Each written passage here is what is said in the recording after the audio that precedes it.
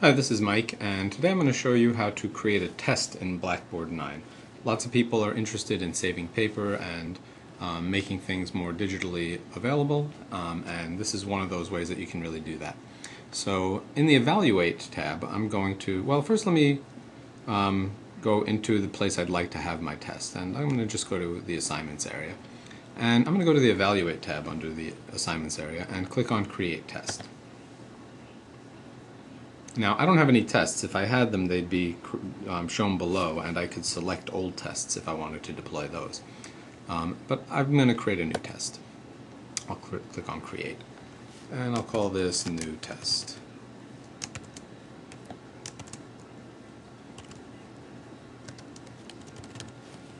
And I could give it a description here. I'm not going to bother. And I'll scroll down. I could give it instructions as well, but I'm not going to bother. I'll just hit Submit.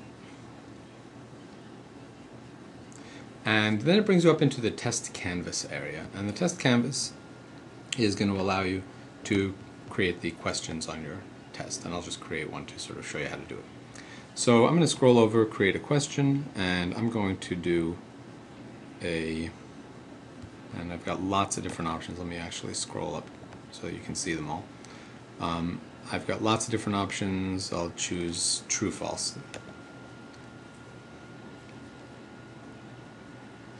Okay, and now I can enter the question here.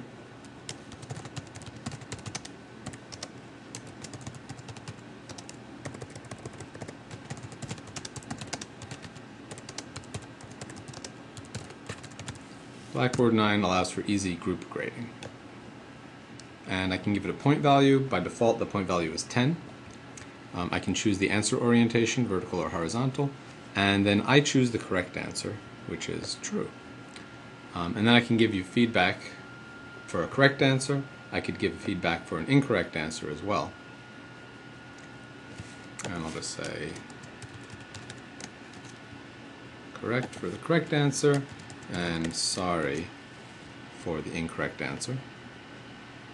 And now I also can put it in categories and levels of difficulty and topics and keywords, and that is really nice if I have a question bank, because then I'll be able to access, for example, something in a particular category and see all the questions that relate to that category, and I can pick and choose from those. And I'll hit Submit. And that's it. I've got my one question. I can go back in later if I want and change the header, so I can change the name of the test. I can give it a new description and give it instructions. Just clicking on that chevron and then saying edit will bring up that edit page, and I can do that. I can add more questions, I can reuse questions, I can even upload questions if I like. And if you'd like to try to upload questions, you can go ahead and just click on that upload questions link, and it'll ask you to choose a file where you've got your questions. And if you don't know what format to have your questions in, we've got a little help button here, and if I click on the more help area in the upload questions, it gives us a little window, and it will tell us how to go about doing it, and you can read all that. Follow the format rules, and they have examples there. And some people will find that a lot easier, especially if you're doing large question sets. And then that's basically it. I'm going to go ahead and cancel that because I don't want to upload a question. And let's say I'm done.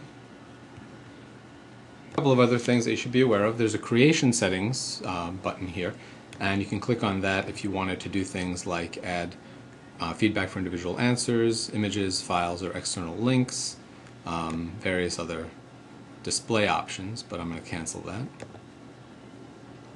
And that's it. I've got my one question test, and I'll click the OK button in gray here, and now you'll see that that new test has been added. And that's how you create a test. Next is going to be how to deploy it, and that's going to be in the next episode.